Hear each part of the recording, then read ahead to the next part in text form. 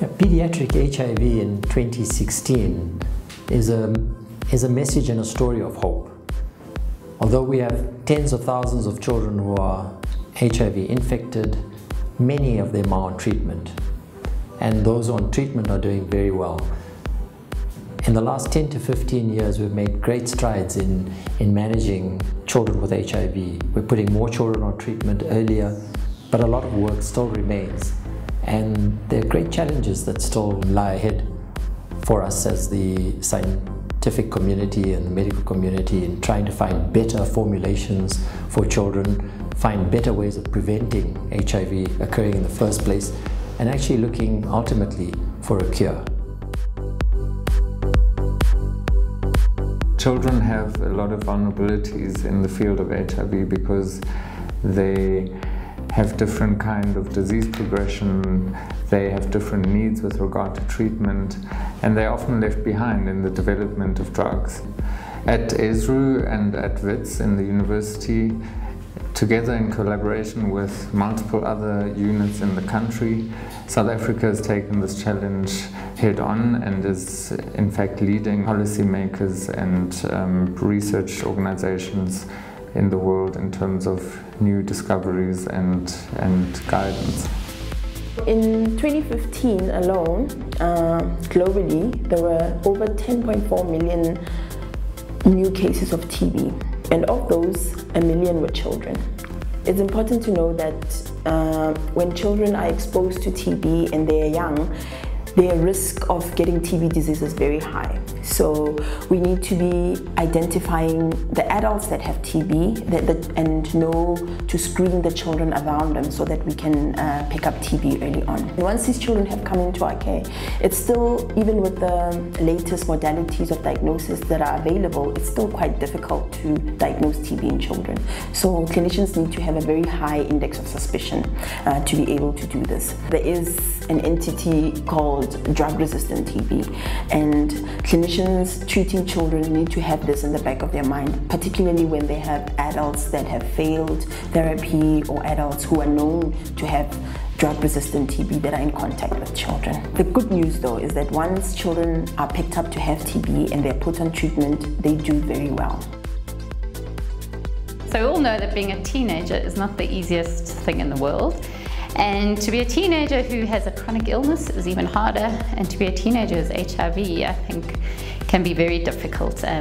But teenagers are one of the most rewarding group of patients to work with. I think things that worry teenagers is the stigma of HIV. They're worried, are they going to live a normal lifespan with HIV? Are they ever going to be able to have families? Are they going to be able to have sex? Are they going to be able to get married? And I think it's important to know that teenagers with HIV should be able to live a normal life, just like everyone else. The only difference is they have to be very, very strict about taking their tablets every day. It's not easy to remember to take tablets every day. And it's not easy to live with this burden that someone might find out about your secret. I remember the reaction I got from my grandmother when they told me she was crying and all that. It felt so painful because, you know, you don't understand the thing and you are told that you have this thing and it will be inside you like forever. The nurses made it feel like we were all the same. They always remind you, take your medicine. If you are sexually active, use a condom, and if you want to have babies, you can come to us, or if you want to tell your partner that you are HIV positive, you can come to us. We can explain to him or to her. So I think one of the most important things is that when a child has been diagnosed with HIV, that we start working with the family to work on a plan about how we're going to tell the child that they were born with this sickness. And over the years we have found out that when a child becomes a teenager, if you've lied to them, they will never ever forgive you. So one of the strongest messages we have for the family is to always be as honest as possible and in an age-appropriate way. In our testing campaigns that are done in South Africa, the focus is mainly on adults, and children aren't always included in those campaigns. Many young babies and young children are often tested as part of our PMTCT program, or our Preventing Mother-to-Child Transmission program, but a lot of our older children are excluded from this program as well, and so they slip through the cracks. The problem when this happens is that if there is an older child with HIV, they will often then present to us very late, they'll be very sick, and then it's very difficult for us to manage the complications of HIV and to treat that child.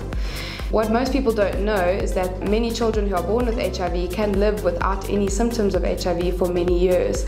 So even older children who maybe have never been tested before, or if their mom or their parents were diagnosed after they were born, they may still be HIV positive, but you may not have any symptoms of that. So a message for healthcare workers is to test our older children. If you diagnose an adult with HIV or a younger sibling with HIV, it's very important for us to test the older children in the family. And for the parents and the caregivers out there, get your children tested. The sooner we test the children before they get sick, the sooner we can put them on medication, and we can prevent them from getting terrible complications of HIV and help them to live healthy, fulfilling lives. Having been in the field of pediatric HIV research over the last 18 years, where it's been most fulfilling and really exciting to see how one's research has changed practice, I strongly encourage people to get involved in research, get involved in the management of children with HIV. There's very few other areas in medicine, I think, that one gets as much fulfillment in seeing lives change around through research that we're doing here in South Africa, and the hope we're able to offer our patients as a result of that. So I think in the last 18 years, when I look back, I'm amazed at all the work that my colleagues and I have been able to be privileged to be part of.